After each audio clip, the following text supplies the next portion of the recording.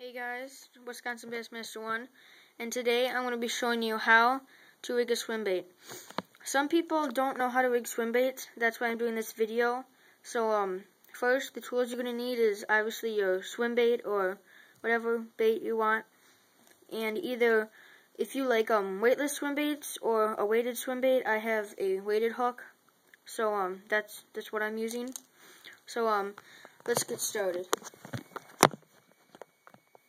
Okay, so first, you take your weighted swim bait, not your weighted swim bait, your swim bait, and your weighted hook, and a lot of people, do it to here,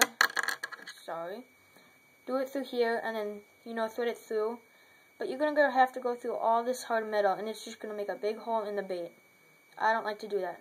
What I like to do is take the point of the hook, and come right through, however big the shank of the hook is, and just come right through the bottom and come right out through the top, and then pull it back, and then take the shank of the hook and push it right through that hole you just made.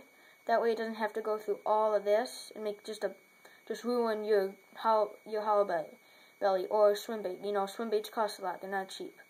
So I like to do that, and then next you basically line it up like you normally do, and then put it through the hole. And then, there you go. You basically have your fully rigged swim bait. Thanks for watching, guys, and stay tuned for more tips and tricks.